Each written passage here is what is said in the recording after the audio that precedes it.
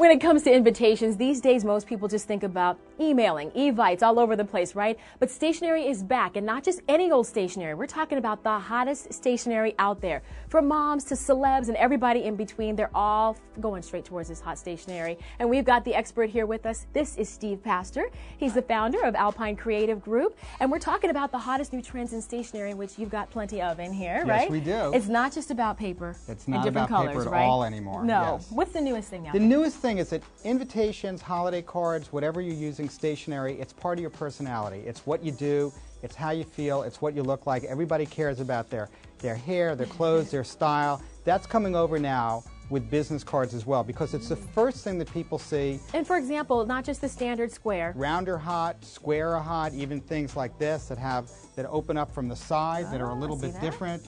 There's a lot of different ways that people can project their personality and their style right into what they're using. What about in terms of texture? I see you've got a couple of things here that have some leather in them as well, for example. Yes, we do. Okay. Yeah. So you can use that as well instead of just plain paper. You can use virtually anything now. We're using leather, we're using all different types of plastics, we're using metal, we're using a lot of different products and materials that people didn't even know how to put together and combine until a few years ago. Speaking of things that are new, everybody that is going green also has their own type of invitation as well, right? Okay. Yeah. Green is a buzzword that a lot of people use. There's different types of papers that are available, different types of inks. So this is an example of an invitation that is a green stock, recycled stocks that are very big right now. Wow. It has different inks that are soy-based inks. This is the type of invitation that is very environmentally friendly, and people like to see that. They're even printing on the back of these invitations recycled, even though they don't have to. To let you know, right? Exactly. A lot of people want to be able to say recycled. It's a big buzzword now. Okay. All right, Steve, you said that an invitation can tell a lot about your personality, so I'm going to test you really quickly here. Boy. I know you're not a mind reader, All right. but I pulled out a couple of my favorites from your store already. Okay. Tell me what you think. I think that you pulled out some of our best. Did a good job? Yes, so what do you you think did. about my personality just by looking at those, huh? Am I a snob? Am I nice? Am I...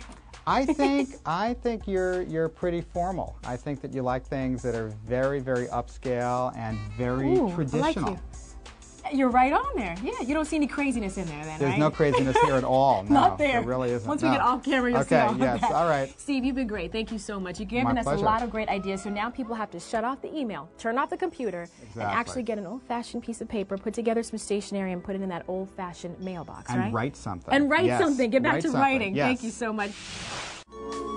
Thank you for watching Better.tv. Please email us your thoughts, ideas at Better.tv. Together we'll make your home, family, and life better.